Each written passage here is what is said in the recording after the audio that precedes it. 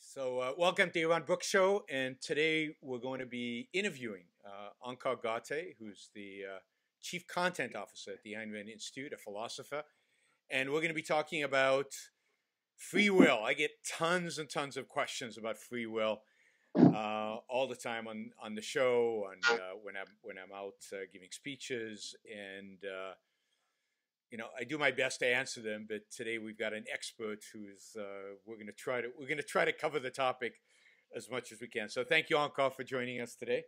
Oh, thanks for having me. Sure. So I thought we'd start with what Ayn Rand's unique view of free will is, because otherwise we're talking about something that a lot of people don't even understand what it is. So what is free will? And to what extent is Ayn Rand's view of free will, from the context of the history of philosophy, different or unique? So I think her view is unique in a lot of ways, but the basic phenomenon everyone's familiar with. So what Ayn Rand says and what you get in objectivism is the phenomenon it's self-evident. And what the phenomenon is you make choices. And that's what free will is. You make choices. And choices means you're selecting between alternatives. And that means more than one. You could select A or B or C or D. And that everybody's familiar with, which is why the people who say there's no such thing as free will say there's an illusion of free will. So that you have choices, but you don't really have choices. That's what it means. And objectivism says you have choices, and there are choices. So, but to conceptualize fully the phenomenon that you're aware of, and that you're aware of internally, or objectively, we'll put it introspectively, that's what's difficult. And what objectivism says about how to conceptualize it is in various ways distinctive, I think. So, but what it takes seriously is the phenomenon of choice, and says it's real and is not to be explained away as an illusion. And the validation of that, or the proof of that, is purely introspective? Yeah. The evidence for it is introspective. You make choices, and you're aware of the fact of making choices because it's you making the choice. You got up in the morning and decided what to wear, what to eat, what you're going to do in the day. If you go to work, what are you going to start working on? You constantly are selecting among alternatives, which means you're making choices, and you're the one making it. So the evidence is introspective. What objectivism also says, you can find some other people in philosophy who say this, but objectivism really stresses, and I think gets how fundamental free will is. It's that it's incoherent to view yourself as not having free will. And it's incoherent. Most people think of it as, well, without free will, there won't be good and evil. There's not moral choices. You can't fault someone, blame someone, which is also interesting. It's always in the negative. You can't fault them, blame them. You also can't praise them and say they did something good. That's true, but not fundamental from objectivism's point of view, because it's deeper. Issues about choice first surface in a crucial way in regard to the control you have over your mind. And a determinist has to say that you're out of control. You're not in control. Something external to you and antecedent to you is in control, whether it's put nature or nurture, and there's all kinds of variations of what in nature is determining you, or what about your nurture, your physiology, your genetics is determining you. In the religious view, it's God's really in control, not you. So there's a whole strain in religions of determinism. Something else is in control, you're not. If you take that really seriously, it means you're not in control of your mind or of your thinking. Yeah. And if that's true, then what you're talking about, you have no control over. Why do you think you're right and somebody else is wrong? You're determined to think and say what you're saying. He's determined to think and say what he's saying. Why do you have a perspective that you're right, he's wrong? Haven't you ever been wrong before? Haven't there been cases where someone else is right? You're fundamentally out of control. So it's, I believe what I believe because of, and someone like, because there are, most people today are determined. Yeah. Most people in science are determinists. Most people are even arguing about morality. Most people are determinists. So take someone like Sam Harris, who on many moral issues is good, on issues about Islam and religion is good, but he has a view that free will, there's no such thing, there's not even the illusion of free will is his view. And here's one way he put it. So here's, I've read his book on free will. Here's one excerpt. So he gives that supposedly you select among alternatives, but you don't really. You are struggling to save money, but you're also tempted to buy a new computer. Where is the freedom when one of these opposing desires inexplicably triumphs over its rivals? And he has to say it's inexplicable because if they're really scientific, they have to say, look, I don't know what determines people. I can't tell you what somebody's going to do. I can't even come close to telling you what someone's going to do. But I know he's determined. I don't know what he's determined by, if it's because his mother breastfed him or didn't breastfeed him or what. I mean, what combination of things results in his action now? So it's inexplicable. Now, that's how Harris describes actions. He would never describe his thinking like that. It's, I'm trying to decide, should I be religious or should I be secular? Where's the freedom when one of these ideas inexplicably triumphs?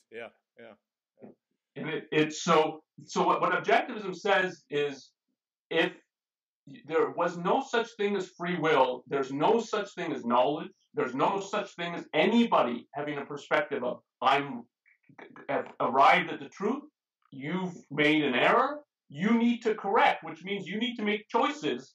You're in control of your mind. Make choices to come to see, oh yeah, that's a wrong view, this is the right view. If you don't have that control, the distinction of truth and falsehood goes away, and all knowledge goes away, including knowledge that determinism is true. So it's self-refuting, it's incoherent in a deep way, objectivism says. So it seems, that doesn't seem that hard. Why doesn't somebody like Sam Harris, not get the self-refuting part of it?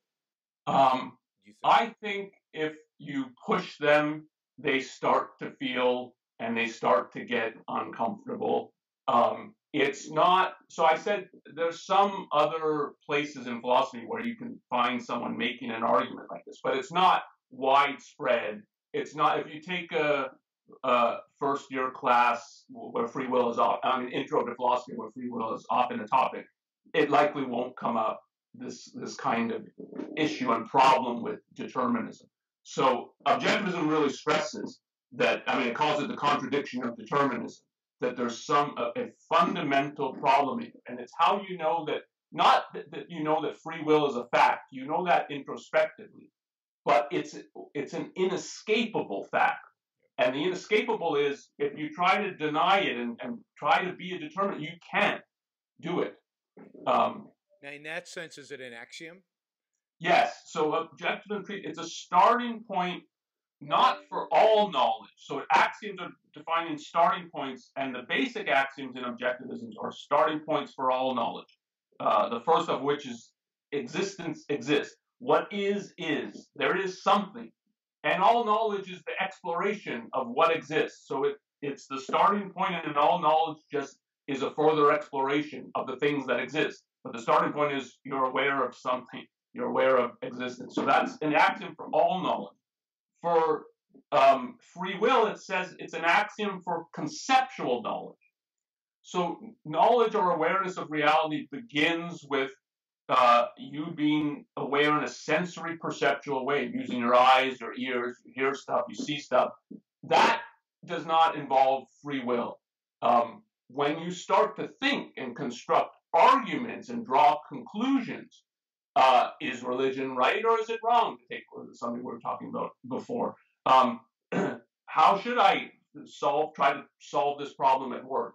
You're now not just using your eyes and ears, and you're using your mind, you're thinking, and you're able to do that because you have this kind of control over your mind. And that is, you couldn't even think about, like, how should I attack this problem? What should I believe? What is true? If you didn't have that kind of control over your mind, you knew it because you're exercising that control. So it's an axiom in regard to conceptual knowledge, to thinking. Okay. From objectivism's point of view. of course, one of the big issues that comes up with free will is the idea that if we have free will, it somehow violates causality, the law of causality, or the how does one deal with the whole causality issue? I think there's a couple of things, at least, that one really has to take seriously. So one is the issue of materialism. And most people today, including most scientists, are materialists.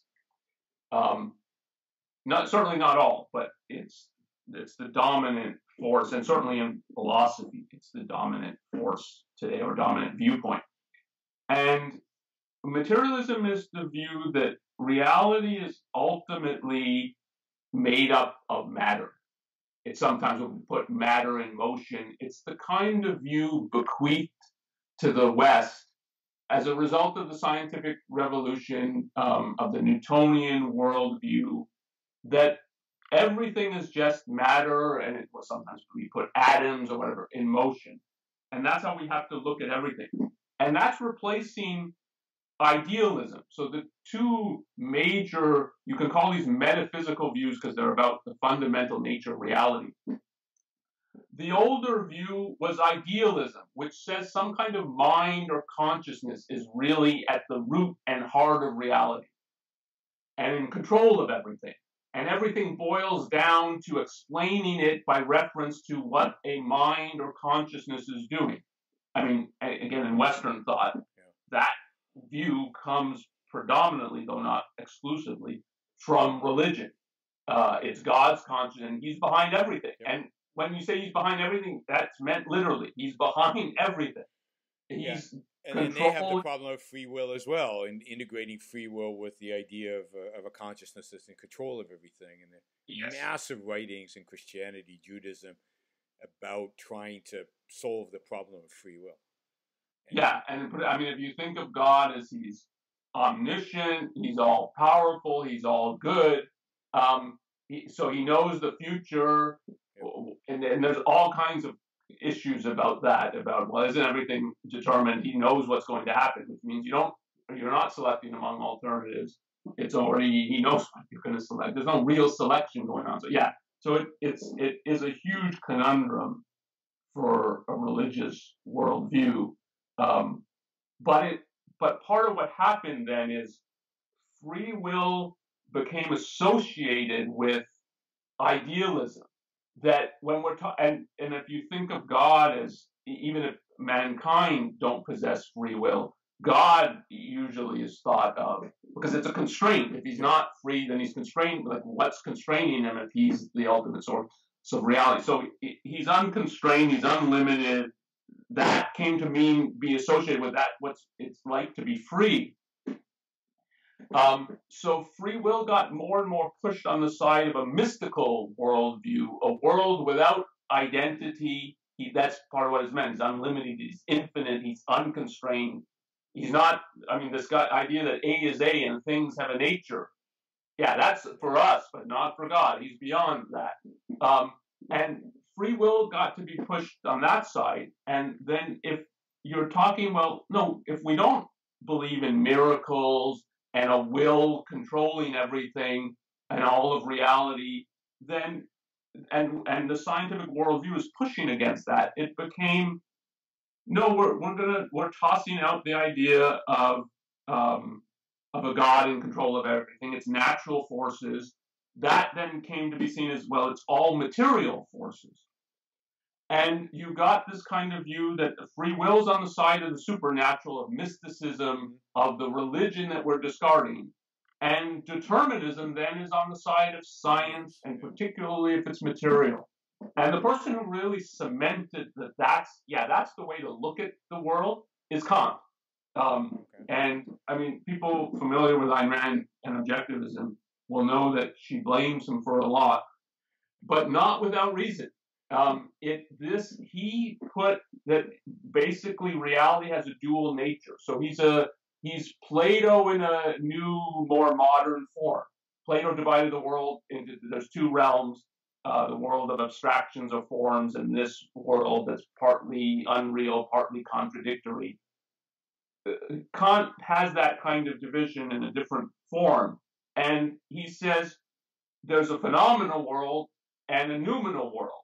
And the phenomenal world is the world of science. I mean, suppose it's a world created by the human mind. It's where science applies. It's essentially material. It's deterministic. But in this other world, determinism and causality doesn't apply. And he says, well, and human beings have a kind of dual nature. They're part phenomenal, part noumenal. So from one perspective, we look at human beings and say they're determined. From another, more sophisticated, mystical, religious perspective, and moral perspective, kind of like, no, there's some kind of free will in a noumenal world. We can't explain it. We don't know anything about the noumenal world. We can't really say there is such a world. But we have to assume and act as though there is. And you get, like, that's your choice. Side with science, the material, and be a determinist, or no, try to accept free will, morality, and be a mystic. And everyone operates with that, and they make one choice or the other. Some will say, the more religionists, the more mystical will say, no, there's got to be something to free will, so I guess science doesn't tell you everything, and we can't go by science and reason everywhere. Or else you get the person like Harris who's thinking, no, but I am scientific, I am rational, and that means I need to be a materialist and a determinist. So what would be the objectivist perspective? So we have materialism and idealism on both sides. What does objectivism add? Both are wrong. Yep. So objectivism in all kinds of different places, and here's another example, says your existing categories are not exhaustive, and if you treat them as exhaustive, as if you have to choose materialism or idealism, you're going to run into all kinds of problems and dead ends, and it's going to be a complete disaster, which is what I think happens in regard to this. So, and Ayn Rand early on was asked, this is the sort of the story of, she was asked, are you a materialist or an idealist? And she's very, as you know, she's very pro-science, she's pro-reason, so she answered a materialist, I guess. And then she steps back and said, like, wait a minute, why are these the two choices? And that's so typical of her thinking, that it's, and you can feel like she's so independent, so you can feel like you're boxing me in, and why are these the boxes?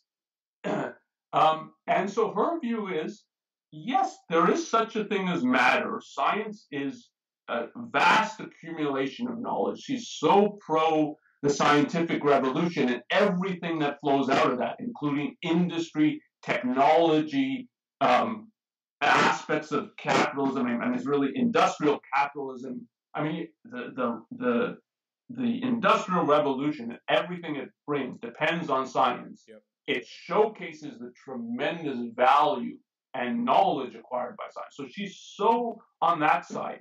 But there's also mind and consciousness. And you don't have, in accepting all of that, you don't have to pretend these things don't exist, or they're an illusion, or they're supernatural. So she views, and this is why she put herself in the Aristotelian tradition. Aristotle's really the only philosopher in his tradition who views the mind as real and natural. So Plato's the view the mind is real and it's supernatural. It's part of another dimension. It's implanted in you. This is how you get in Christianity the religious view that soul is implanted in you from another dimension. That's all in Plato. Yeah.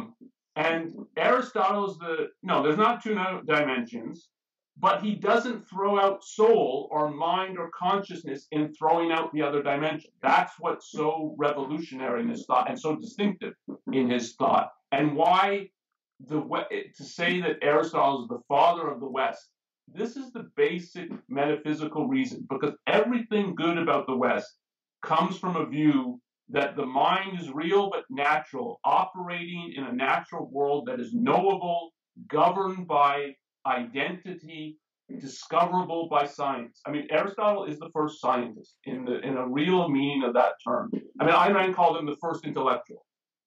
And you get this view that the mind's powerful, natural, capable of knowing the world. And that's what objectivism says. And so in regard to free will, its view is the human mind, and maybe some of the other higher animals, that's a more scientific question, but we know our own minds and that its operation. The human mind operates by choices, which means you as a human being, you as an entity are making choices. You make them all through the day, every day. It's you choosing. You're the cause. The effect is what you select. Yep.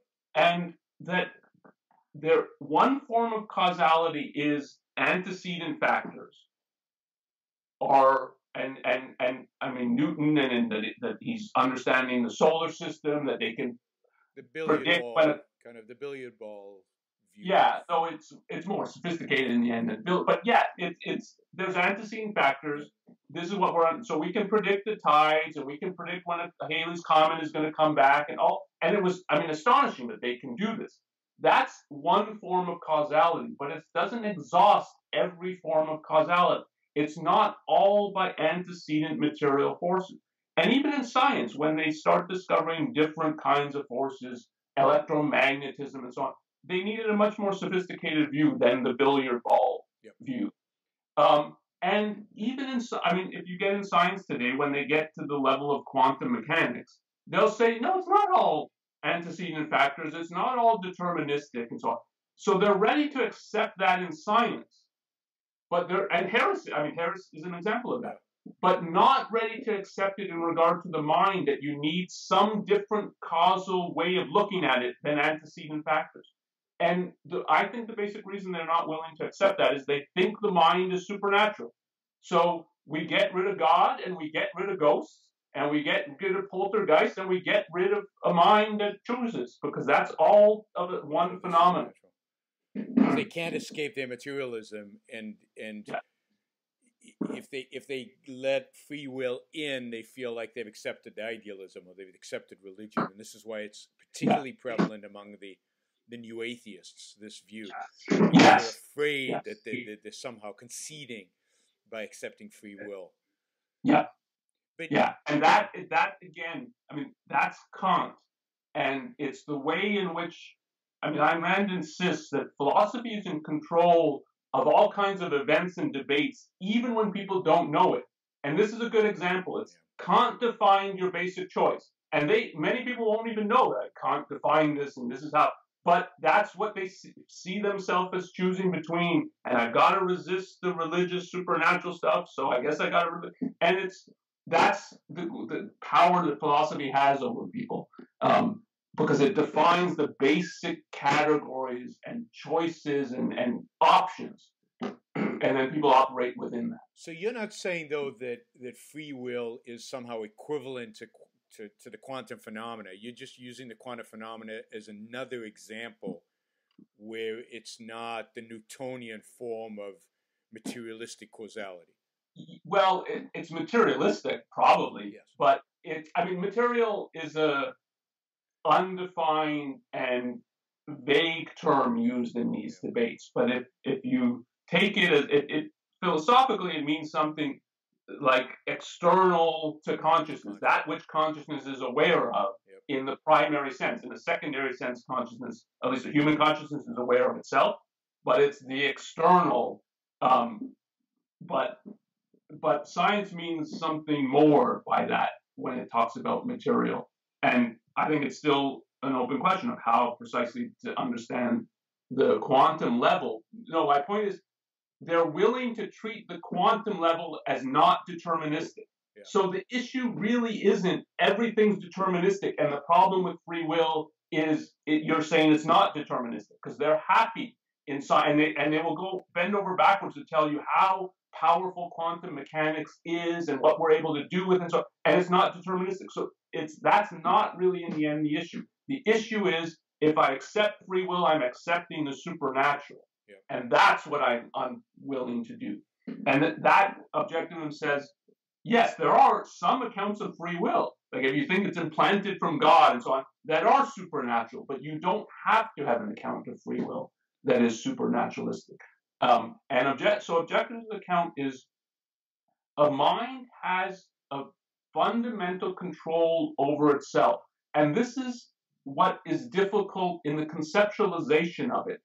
When you start thinking about choices, you usually start thinking about the antecedent things that lead to it, the choice. And then it starts to look like, well, so aren't those factors then what's determining what you do? So if you think you're sitting in a restaurant and you're ordering dinner, and I don't know, you order a salad.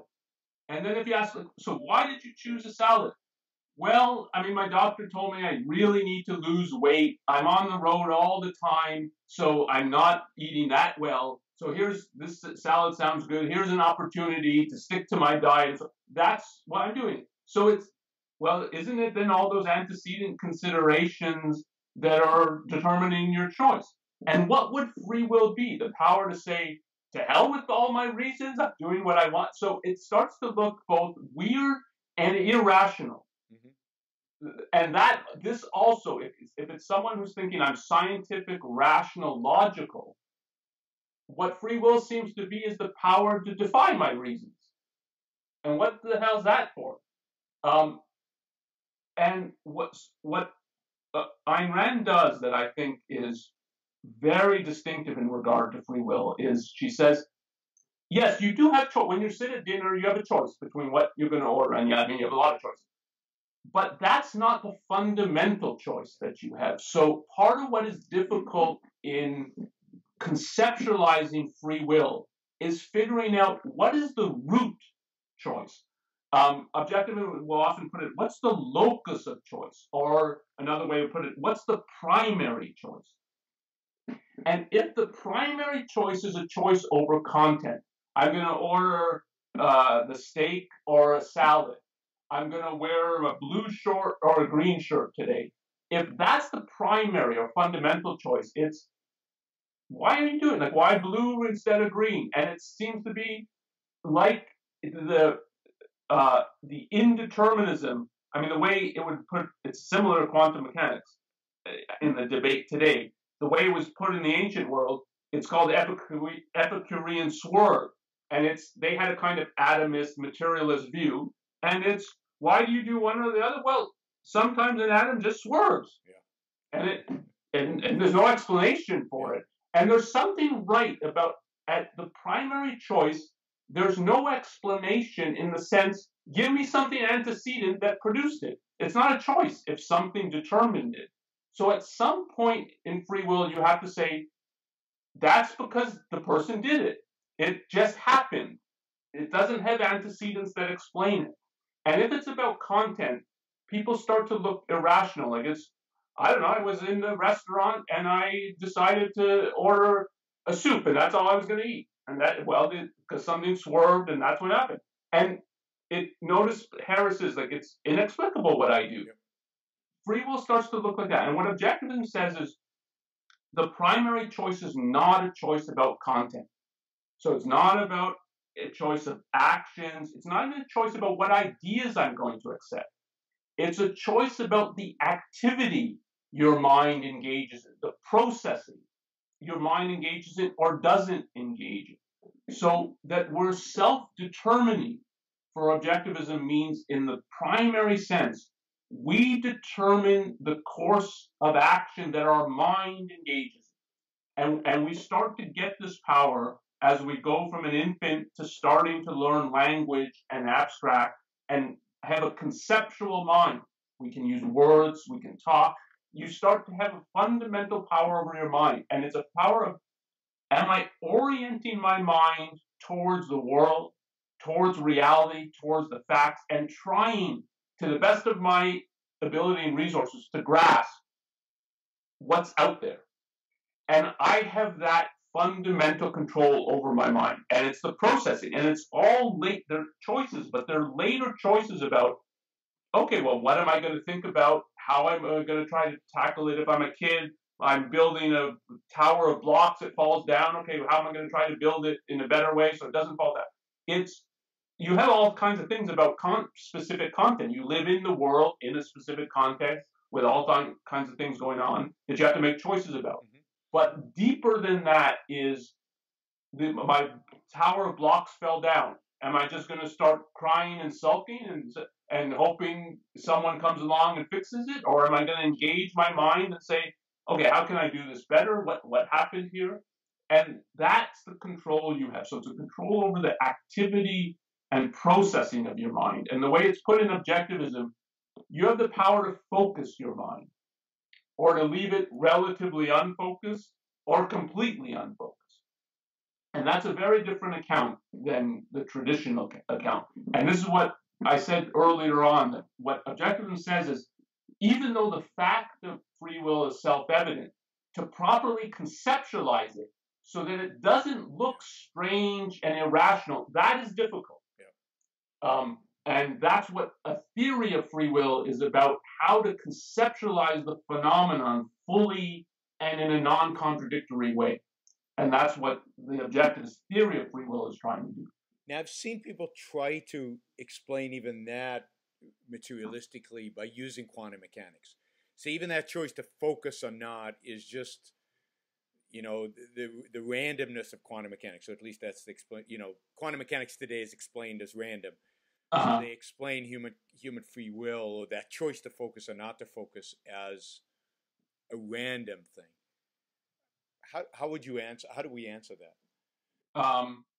Well, so again, the primary evidence is that introspectively it's not true. Yeah. That it's not, I found myself focusing, or I found myself thinking, and I don't know why. So that is your basic choice. But they call it a basic choice is that you're aware of yourself making it. Yeah. It's not happens. So all these randomnesses, stuff happens. What free will is and self-determination is, I made something happen. And those are two very different things. Like, stuff does happen in life. Yeah. A tree falls on your house. Like, I wasn't expecting it. I didn't do it. Stuff happens. But that's not what the experience of your own mind and the control you have over it is like. And then there's, again, from the other perspective, if that were true, then you have no control over your thinking, no ability to assess it, no ability to think if it's going off the rails, to redirect it and so on. Why put any stock in the conclusions you reach? Why are they any better than what someone else reached? Yep. And there's no answer to that.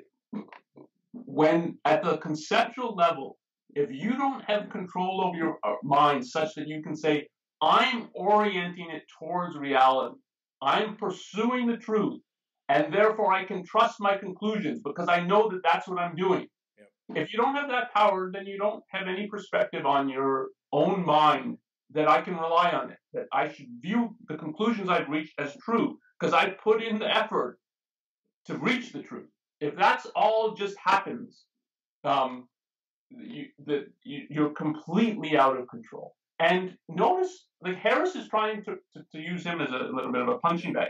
He's trying to persuade people.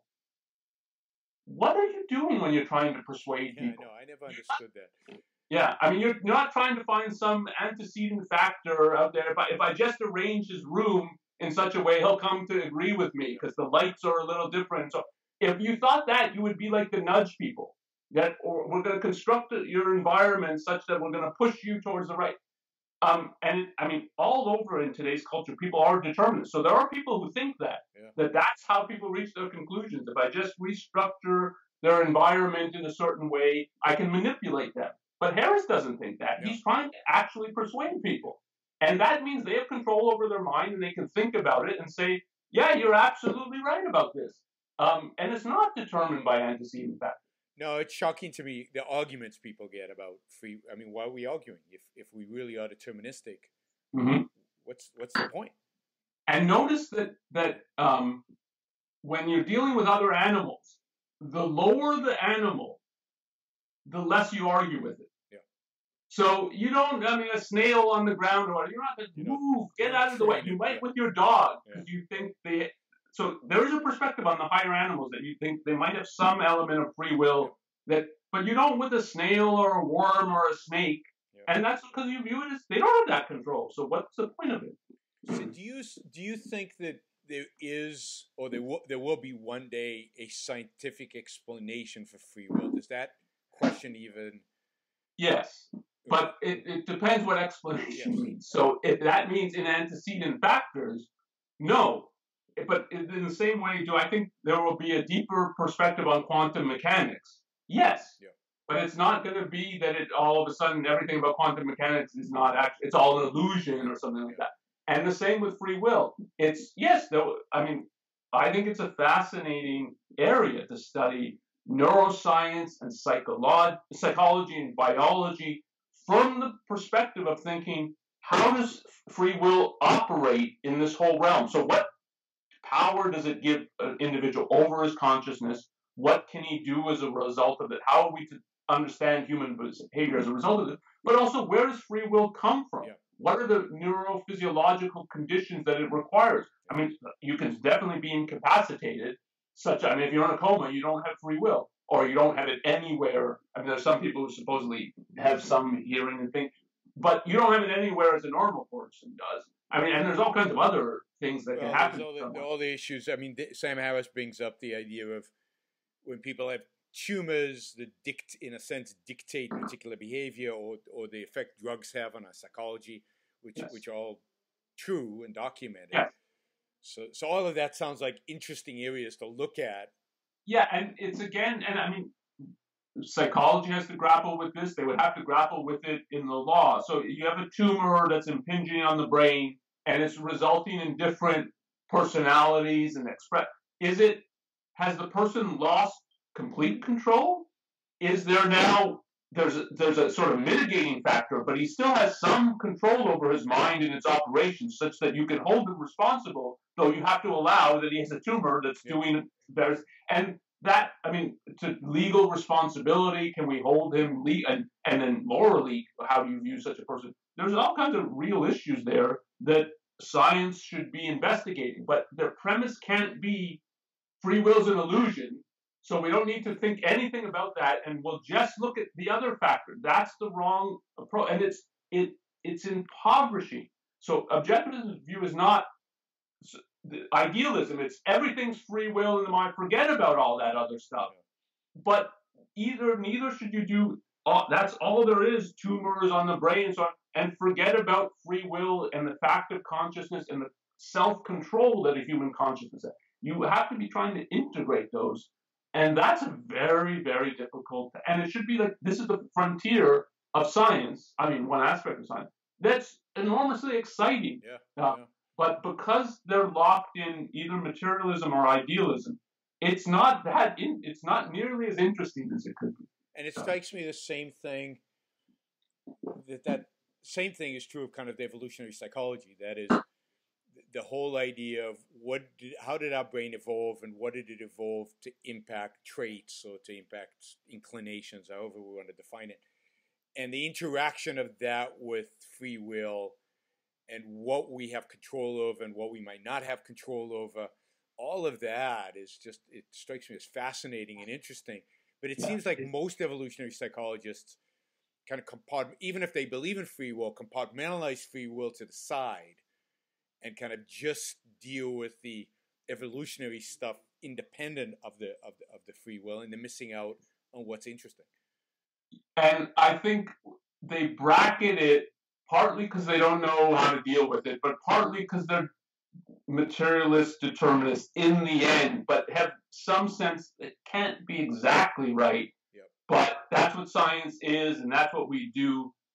But I definitely think the issue of integrating evolution into a full picture of a human being, so that has to include physiologically and psychologically, is an interesting branch of science to be thinking of. I think one has to be cautious about how much data do we actually have in this area. And just when you look at evolution when it's much more at the physiological level. Leave aside the psychology of and how much is changing in the picture of how human beings evolve because they make new fossil discoveries and so on. And that's already really complicated to figure out how the psychology is evolving and is affected by physiological structures and so on. That I think it's way harder to get data about that. And it's even more complicated than an already very complicated and changing field. So I think there's way too much overconfidence and even, is it even science in evolutionary psychology, where they're telling stories that sound good, but if you ask, where's the data for this, you're surprised by how little data there is. Yeah. And it strikes me that we understand, scientifically, we understand something like life or consciousness. I mean, we have so little understanding of what constitutes life from a biological perspective or consciousness that, and then human consciousness. I mean, that's just so much even more that, yeah, the whole science is still, the whole science of biology is young. Yeah. What do you mean by we have so I definitely think we have not that much knowledge about consciousness yet. Though stuff is known, and there is some known. But what do you mean in regard to life? But even life, what constitutes life, from a biological or from a physical, scientific perspective, we don't know how to create life yet. We can't create it in a tube. We don't know what level of complexity, what kind of complexity, what is it that makes inanimate atoms combine in a way as to create something that is life. And I don't think the scientists really have a full grasp of that. I think they're getting closer, and there's a lot of interesting things going on. But, and then to leap to that, to people expect us to have a complete rundown, a complete understanding of everything that's involved in human consciousness and free will and everything like that, to me is such a leap given where the science is. Yeah, and then, I mean, so biology is a wonderfully complex field, and part of what they're discovering is how much more complex life is, and at the cellular level and the genetics of it, than we may have first thought. And yeah, so there's so much to explore there. And then when you're starting to ask, like, how did this evolve?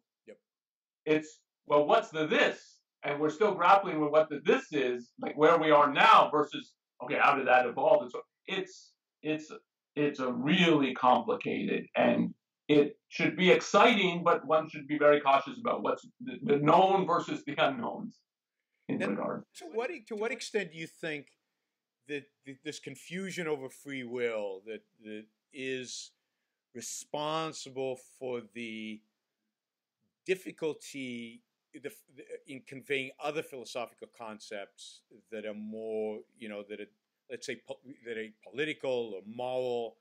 To what extent is this a fundamental issue that in some ways has to be resolved before we're ever going to get people to really get the further down the road, in a sense, concepts?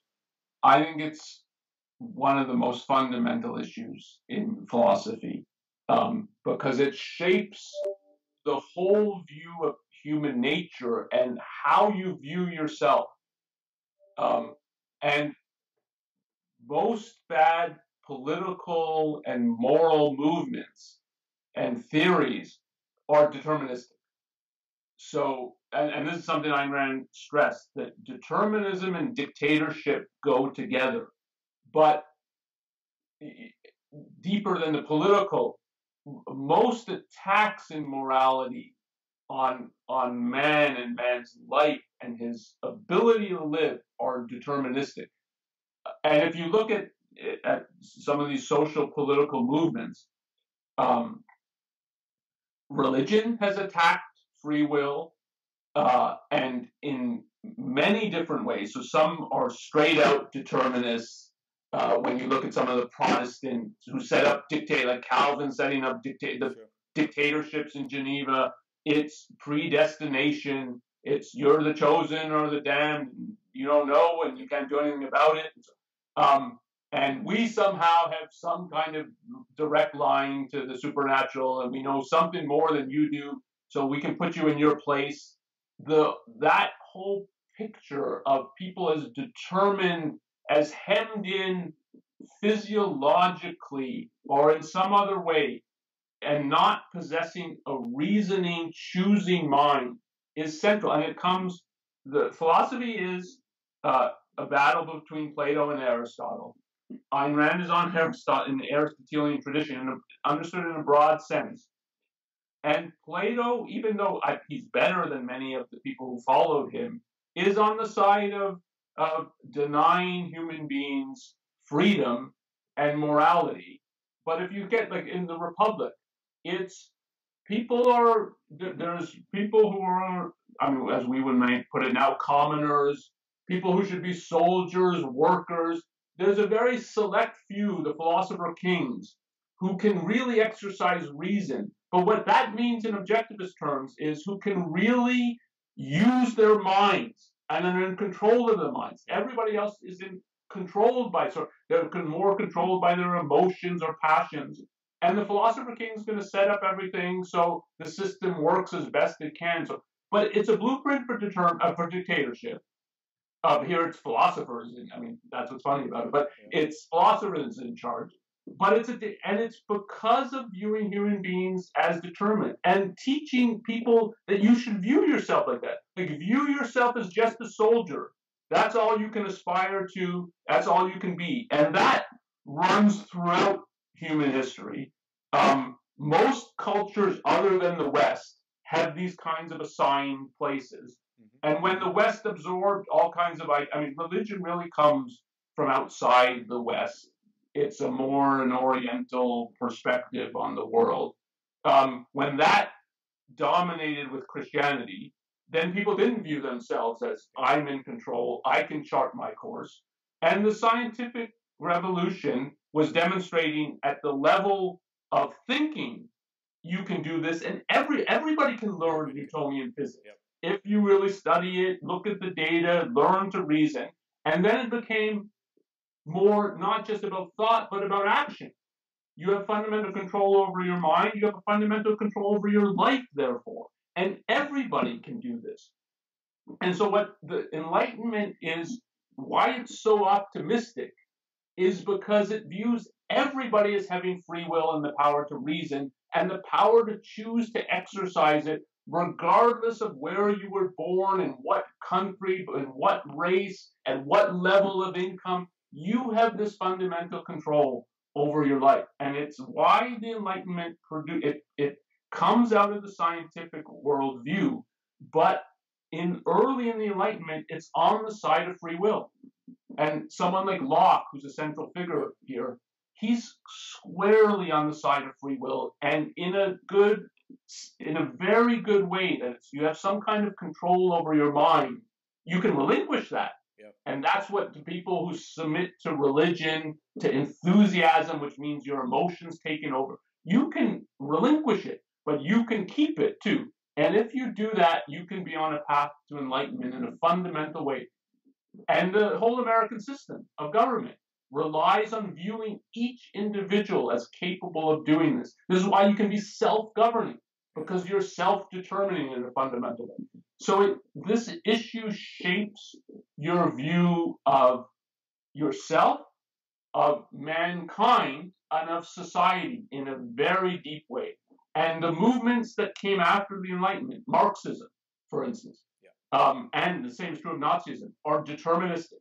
And Marx is through and through deterministic. And don't think you have control over your mind, and don't think ideas come from thinking. They come from economic forces outside you, I mean, you've been talking. Yeah, now we have identity politics, which is, it comes from your group or your ethnic group, your economic strata. But it's not even the old Marxist economic strata. Now it really is back to the genes. It's back to the racial, And the same, I mean, you've been arguing about the inequality issue. Yeah. And that comes from the egalitarianism. And it's, you didn't build that and you didn't earn that. In the deepest sense, what they push is you don't have free will. That is, so don't think you're responsible. It's your environment. It took a village to build that. It takes society. You're a product. You're not self-determining because you're not in control. And all the egalitarians in one way or another are on the side of determinism. But as we've talked about, determinism is the widespread viewpoint. And even the people who think themselves on the side of morality, of freedom, and I would put like someone like Sam Harris like that, is actually on the other side because he's undercutting himself in such a fundamental way by being in the determinist camp.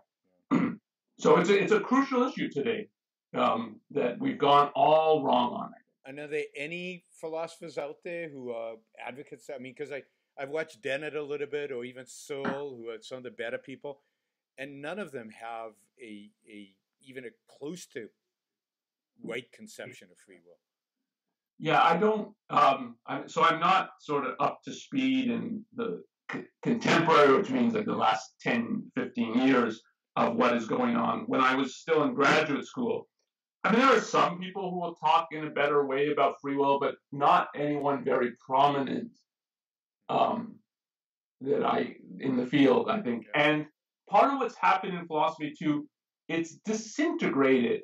So there's not people who really have philosophies anymore. They have views on particular issues. So you might find someone who's good on free will, but it doesn't integrate into any kind of worldview, really.